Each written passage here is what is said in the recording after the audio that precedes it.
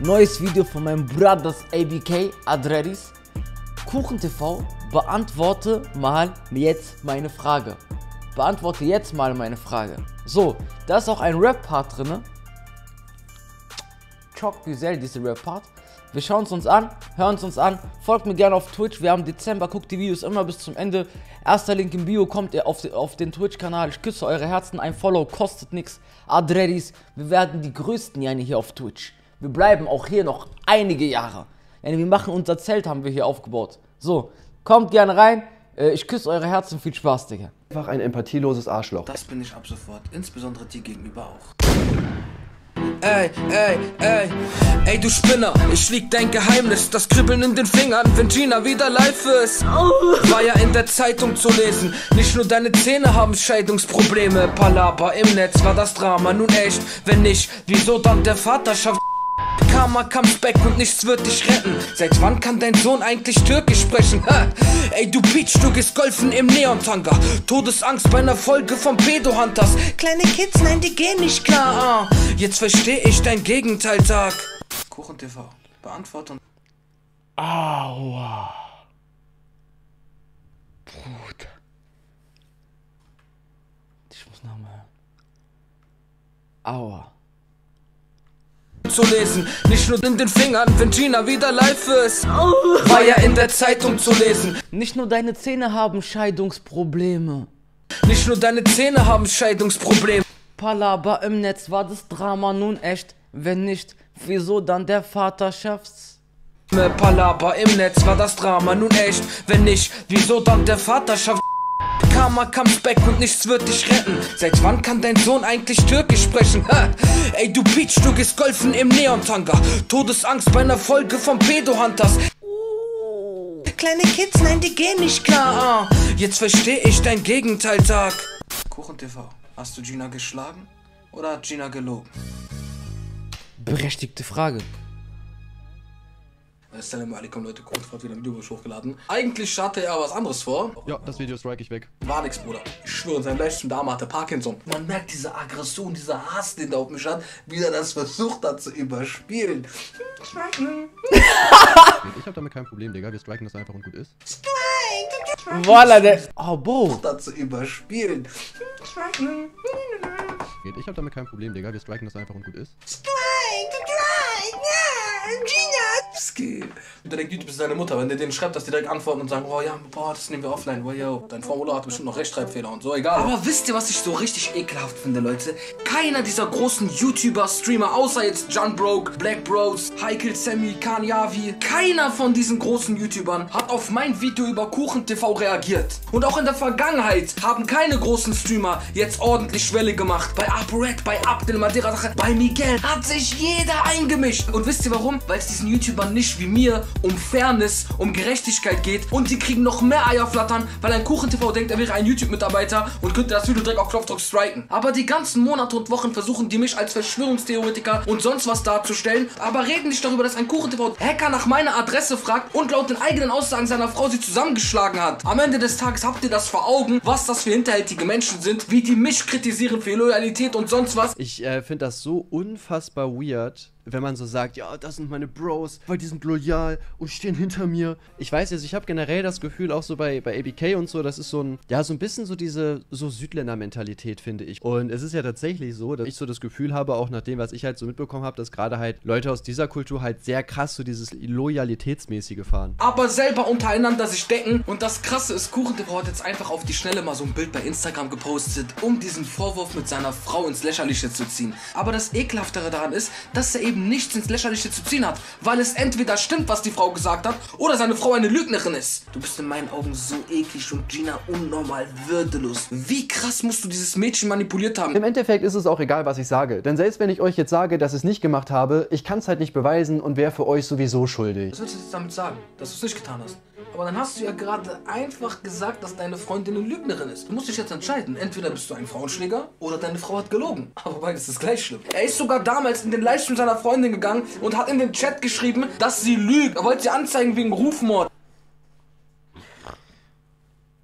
Der wollte seine Freundin anzeigen wegen Rufmord? War ja in der Zeitung zu lesen. Ich nur deine Zähne haben. Und wisst ihr, was ich auch so geil finde? Die ganzen Monate redet er über seine positive Entwicklung. Warum mögen mich auf einmal die Leute? Warum bin ich gerade im Hype? Das sagen mir auch viele, dass ich einfach eine super Entwicklung hingelegt habe. Obwohl er mit der Kopf weiß, dass er noch die Lüge des Jahrhunderts mit sich trägt und immer noch nicht dazu gestanden hat. Du selbstverliebter, famegeiler YouTuber, Alter. Bah! Oh, willst du noch Komplimente haben von Leuten, damit du dich besser fühlst? Gegen mich gab es eine Anzeige und die wurde fallen gelassen. Bin ich jetzt für dich nicht eigentlich unschuldig? Erklär mir das mal bitte. Nein. Hä?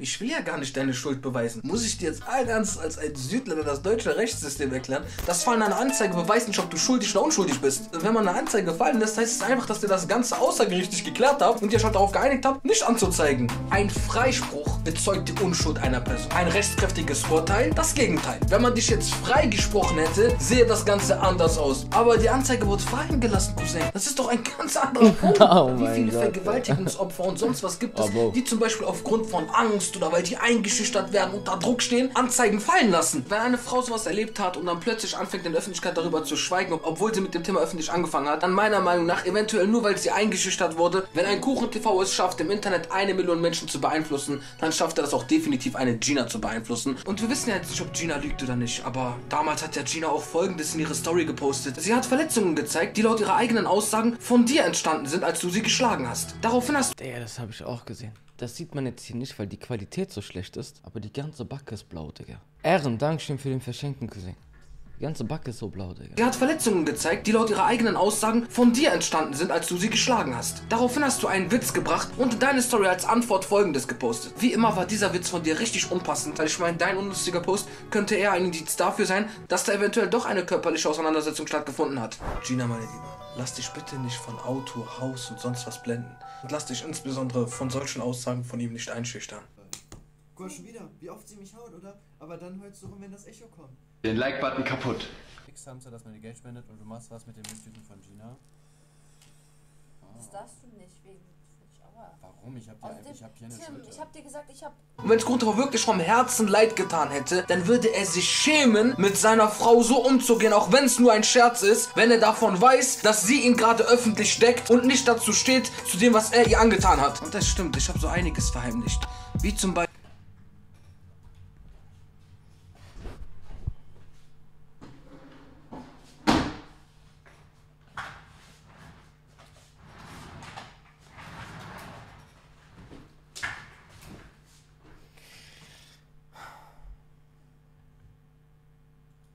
Chat, wir sehen uns.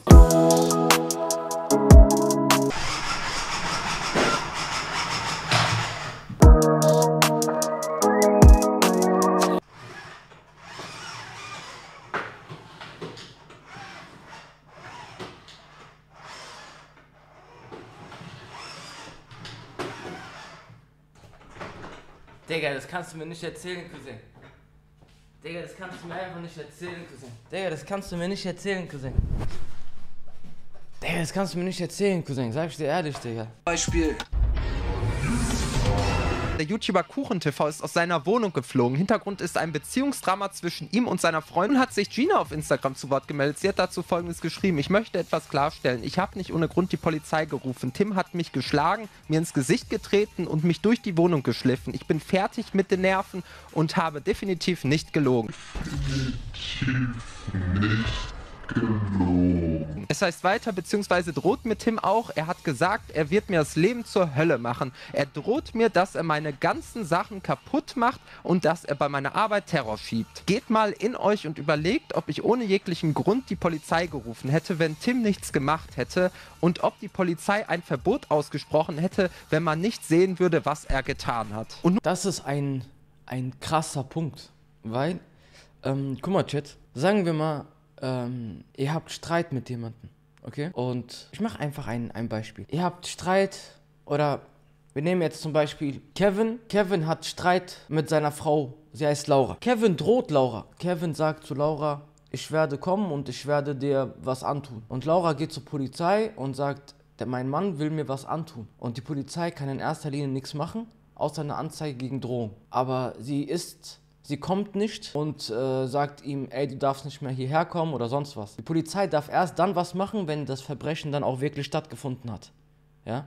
Sie können keine Maßnahmen ergreifen, für ein Verbrechen, was noch nie stattgefunden hat, was nicht stattgefunden hat so. Also beziehungsweise wenn jetzt Laura zur Polizei gehen würde und sagen würde, ey, mein Mann möchte mir was antun, kommt die Polizei nicht und verhaftet ihn, weil er eventuell ihr was antun wollen würde. Oder weil er ihr in Zukunft was antun könnte. In dem Fall kam die Polizei aber und hat auch durchgegriffen, hat eine Maßnahme ergriffen. Sie hat den Kuchentv aus der Wohnung ein Hausverbot ausgesprochen. So. Mit der Aussage möchte ich nicht sagen, dass er jetzt schuldig ist. Und ich möchte aber auch nicht sagen, dass er unschuldig ist. Ich will nur damit sagen, da muss ja irgendwas passiert sein, dass die Polizei so handelt, wie sie gehandelt hat. Nun hat sie Bilder von ihrer Wange, von ihrem Fuß und von ihrem Handgelenk gepostet. Kuchentv hat das Statement dann mit den Worten kommentiert, Frauen stehen nie besser bei sowas da, und hat ebenso Bilder mit Schürfwunden gepostet. Ich könnte mir irgendwo schon vorstellen, dass man natürlich versucht, seinen Partner oder Freund in der Öffentlichkeit zu decken, so, weil ich selber rede ja auf YouTube offensichtlich von Loyalität, ne? Jetzt mal ehrlich, Leute, wenn ich meiner Mutter die Beine wegziehe und die Treppen runterfällt und ich dann sage, ey Mama, bitte, bitte,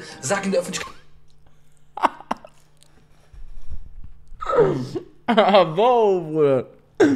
Wie, du willst deiner Mutter Ficker geben, Cousin? Oh, das erinnert mich an Super Nanny. Kennt ihr Super Nanny? Die Jungs haben immer gegen ihre Mütter gekämpft. Der eine nimmt seine Mutter Schwitzkasten und so. Hart, Digga, wirklich. Ich hab mir immer gedacht, Digga, das ist 100% Schauspieler. Freund in der Öffentlichkeit zu decken, so, weil ich selber rede ja auf YouTube offensichtlich von Loyalität, ne? Jetzt mal ehrlich, Leute, wenn ich meiner Mutter die Beine wegziehe und die Treppen runterfällt und ich dann sage, ey Mama, bitte, bitte, sag in der Öffentlichkeit, das hat nicht gestimmt. Natürlich würde meine Mutter ja sagen, einfach nur weil ich ihr Sohn bin, sie mich trotzdem liebt und sie auch irgendwo von meinem Brot lebt. Das ist doch dann voll wahrscheinlich, dass eine Person, die dich liebt oder geliebt hat, dass sie dann eher zu dir steht. Das Problem war, wir hatten damals halt einen wirklich mega heftigen Streit, und da wir beide dumm wie sonst was gewesen sind, haben wir daraus halt so eine öffentliche Schlammschlacht gemacht. Wir haben uns schon länger dazu entschieden, öffentlich halt nichts mehr dazu zu sagen, weil das für uns einfach eine abgeschlossene Sache ist, die wir privat geklärt haben. Junge, was juckt mich, dass das Ganze von dir und Gina angeblich privat geklärt wurde und ihr das jetzt aus der Öffentlichkeit haben wollt? Fakt ist nun mal, dass einer von euch beiden lügt. Weil ob du jetzt die geschlagen hast oder lügst, für mich ist das ja beides gleich wert. Falls ich dir jetzt noch hier die Regeln der Öffentlichkeit erklären muss, das, was du in die Öffentlichkeit trägst, wird aller Voraussicht nach auch in der Öffentlichkeit beendet. Außer es geht jetzt um irgendwelche gerichtlichen Urteile, die dann im Hintergrund stattfinden. Dass du also weiter mit diesem Vorfall konfrontiert wirst, bist du doch selber schuld. Dieses Thema hast du versucht totzuschweigen, aber bei anderen YouTubern, da mischst du dich dann schön ein, erzählst Sachen, aber bei dir auf einmal eine Ausnahme. Gleiches Recht für alle. Du bist wirklich der Letzte, der sich zu einem ApoRed, Luke Mockridge oder Abdel-Fall zu äußern hat. Genauso oft, wie du über die ganzen Jahre richtig schlecht über die a.b.k Army geredet hast und gesagt hast, wie scheiße und asozial die sind. Und genauso oder wenn nicht sogar doppelt und dreifach hat die a.b.k Army jetzt das Recht, über den Vorfall von dir und Gina zu reden. Die typische a.b.k-Doppelmoral. Denn wenn solche Vorwürfe gegen Leute wie ApoRed gedroppt worden wären, dann hätte er sofort 10 Verteidigungsvideos gemacht und hätte gesagt, dass er ja unschuldig ist und nichts ist bewiesen. Nein, ich hätte Videos gemacht, in denen ich einfach nur gezeigt hätte, dass das Ganze unfair ist, wie an beide Geschichten rangegangen wird. ApoRed wird knallhart, radikal so behandelt und du sollst jetzt irgendwie anders mit Watte behandelt werden oder was? Und deswegen sag ich mal alle YouTuber, dass ich eure Objektivität ficke, weil ihr seid nicht objektiv. Wer hat damals die ganze Zeit diesen Luke Mockridge da verteidigt, mehrere Videos darüber gemacht, in denen er gesagt hat, dass die Schuld dieses Typen noch nicht bewiesen wurde und man ihn jetzt nicht direkt canceln sollte. Komisch, dass du so ein Video nicht bei ApoRed gemacht hast, aber egal, wir sind ja objektiv, ne? Aber wie gesagt, das ist halt von 2017, Bro, das ist 4 Jahre her, was weiß ich, Alter. Ja, okay, Digga, keine Ahnung, kann sein, was soll ich dazu sagen, das war vor 4 Jahren.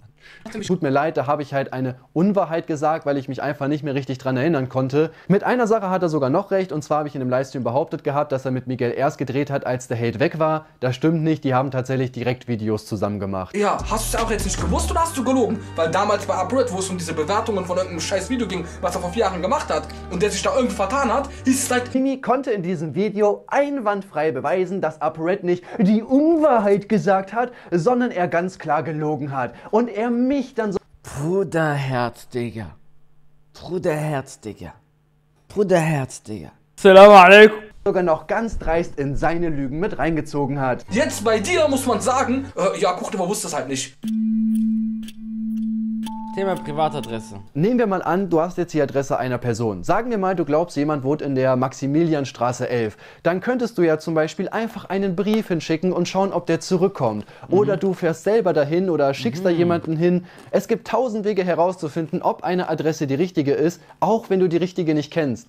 Aber erzähl doch jetzt mal, Kuchentv, was hast du gemacht, um herauszufinden, ob das meine richtige Adresse ist oder nicht? Da bist du mir auf jeden Fall eine Erklärung schuldig. Trotzdem habe ich deine Daten halt einfach nicht weitergegeben. Aber ich glaube, es gibt so einen bestimmten Rapper, der sich riesig darüber freuen würde. Und jetzt droht er mir auch noch damit, meine Adresse an irgendeinen Rapper zu geben, der mich zusammenschlagen will. Und 2016 auch die Adresse von Katja Krasavic. Das hat mir meine Freundin gegeben, weil die auch in Leipzig gewohnt hat. Krass, deine Freundin gibt irgendwelche Adressen von Personen des öffentlichen Lebens einfach mal so weiter. Und ich soll dir jetzt glauben, dass du das mit meiner Adresse nicht machst? Der geht zu irgendwelchen Hackern, holt sich von denen die private Adresse, wo ich und meine Mutter leben. Du schlägst einen illegalen Weg ein, um mich dann anschließend anzuzeigen. Aber es stimmt, Kuchentv hat sich ja voll gebessert, der ist voll reflektiert, der hat eine krasse Entwicklung durchgemacht. Aber warte, hat der nicht vor 2 Tagen wieder in einem Stream jemanden gedroht? Das ist halt krass und es ist halt auch gerade illegal auch einfach, was der macht. Also wenn man irgendwie mal seine Adresse oder sowas rausfindet, vielleicht sollte ich da mal einen Hacker drauf ansetzen.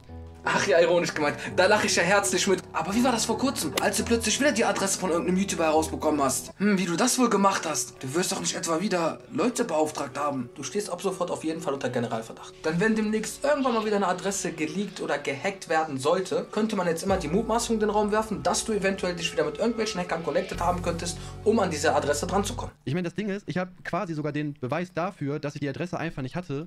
Und zwar wollte ja Tobias Hoch rechtlich gegen ihn vorgehen. Das war ja vor 5 Monaten oder so. Und ich konnte ihm die Adresse nicht geben, weil ich die gar nicht hatte. Warum sollte ich denn die Adresse angeblich vor 4 Jahren gehabt haben, aber dann Tobias Hoch die Adresse nicht geben, damit der a.b.k anzeigen kann? Warum kommt ein Tobias Hoch dann zu dir, um nach meiner Adresse zu fragen? Er muss doch irgendein Motiv haben, warum er genau dich nach meiner Adresse fragt. Ja, tatsächlich habe ich von der Person damals seine Adresse bekommen. Und schon damals habe ich gesagt, dass ich halt einfach rechtlich gegen a.b.k vorgehen möchte. Und außerdem, seit wann braucht man, wenn man jemanden anzeigen will oder sonst was, die Adresse von der Person? Ich schwöre auf alles, ich wollte es nicht sagen, weil ich mich sonst blamiere. Du willst jemanden anzeigen, du gehst zur Polizei, sagst, ich möchte Herr Abdel Halim Ding anzeigen. Schuhgröße einmal. Richtig. Welchen Nagellack trägt er diese Woche? Dann einmal noch, bei welchem Friseur geht er sich die Haare? Cousin, was ist der angeben? Adresse, das juckt doch die Polizei nicht. Cousin, das sind die Bullen, Digga. Nachdem du bei der Polizei eine Anzeige gestellt hast, kannst du auch zivilrechtlich gegen die Person vorgehen und dann wird die Polizei deinem Anwalt automatisch die Adresse der Person geben, die du anzeigen willst. Was labert ihr denn dann von wegen, oh, ich brauche die Adresse von dem, um den anzeigen zu können? Nein, Name reicht. Dann sagt a.b.k, dass ich ja fürs Leaken bekannt bin und dass deswegen der Grund ist, warum ich seine Nummer ja auf jeden Fall auch geleakt haben muss. Ja, ich habe einige Sachen geleakt. Er sagt ja, dass ich angeblich die Nummer weitergegeben habe, weil ja die Kriminalpolizei bei ihm gewesen ist. Ich habe doch in dem Video nicht gesagt, dass du meine Nummer oder Adresse veröffentlicht hast. Warum redest du plötzlich davon? Aber wenn ich das wirklich irgendeinem Hacker gegeben hätte und der für mich a.b.k da anruft und fertig macht, also dann hätte ich doch dafür gesorgt, dass die Adresse irgendwie ihren Weg an die Öffentlichkeit findet, damit der Typ todesfertig gemacht wird. Was ein Zufall, Kuchentv. Meine Adresse wurde nämlich veröffentlicht. Richtig. Nach diesem ganzen Polizeieinsatz kam Monat. Es gibt so eine Seite im Internet. Ich hoffe, ich darf nicht so viel erzählen. Weil guck mal, erstens, warum ich jetzt auch bei dem Video nicht so viel erzähle. Ich habe noch viele Privatinfos. a.b.k ist ein Schachspieler, Adres. Er ist ein richtiger Schachspieler. Falls ihr denkt, das ist alles, das ist nicht alles. Und zweitens ist es auch ein heikles Thema. So an sich, es gibt so eine Seite. Ja, wie soll ich das jetzt erklären? Da werden alle YouTuber-Adressen geleakt. Alle. Da findest du praktisch alles, was geleakt werden wird. Und a.b.k hat rausgefunden, wen die Seite gehört. So viel dazu. Später das Landeskriminalamt Frankfurt zu mir nach Hause. Ich wurde irgendwann geweckt von der Kriminalpolizei wieder und die haben dann zu mir und meiner Mutter gesagt, dass ich Opfer von Datenmissbrauch bin und in Zukunft ein bisschen aufpassen sollte. Generell, auch wenn ich rausgehe, haben die meiner Mutter den heftigsten Schock gemacht. Die war wieder kreidebleich, wie davor auch. Ich war todesabgefuckt. Dass ich damals mit diesen Hackern kurz Kontakt habe, ja, das ist richtig. Dass ich die Adresse von diesen Hackern bekommen habe, ja, auch das ist richtig. Ich dachte, Kontakt hatte, hieß es. Aber egal, kein Problem. Du hattest mit denen Kontakt, hattest von denen meine Adresse, hast aber davor, gestern in einem Livestream gesagt, dass das Ganze nicht stimmt und du gar nicht meine Adresse hattest. Weiß auch gar nicht, woher ich diese Adresse damals überhaupt hatte, aber es ging irgendeine Adresse mal rum und im Endeffekt weiß ich gar nicht, ob es die richtige Adresse gewesen ist oder nicht. Du hast gelogen. Und jetzt stelle ich mir die Frage, ob du nicht eventuell noch bei weiteren Sachen gelogen haben könntest. Also sag schon, Kuchentv, hast du Gina auf brutalste Art und Weise zusammengeschlagen oder hat sie auf brutalste Art und Weise gelogen? Wir müssen es noch einmal. Ey, du Spinner, ich lieg dein Geheimnis, das Kribbeln in den Fingern, wenn Gina wieder live ist. War ja in der Zeitung zu lesen, nicht nur deine Zähne haben Scheidungsprobleme. Palaber im Netz war das Drama nun echt, wenn nicht, wieso dann der Vaterschaft? Karma comes back und nichts wird dich retten. Seit wann kann dein Sohn eigentlich Türkisch sprechen? Ha! Ey du Peach, du gehst golfen im Neon-Tanga. Todesangst bei einer Folge von Pedo-Hunters. Kleine Kids, nein, die gehen nicht klar. Jetzt versteh ich dein Gegenteil, Tag.